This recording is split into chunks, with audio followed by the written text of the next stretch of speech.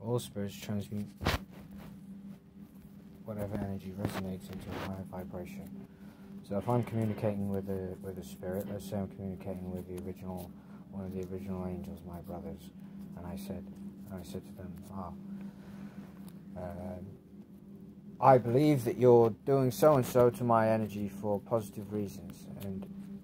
actually because of the beliefs or what I was thinking in my mind at that moment, some of the beliefs that arose from what I was saying were poisonous,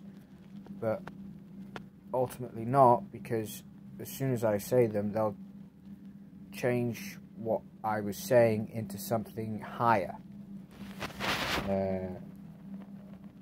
depending on what they're doing, what they're planning to do, and what I'm doing, what I'm planning to do as well.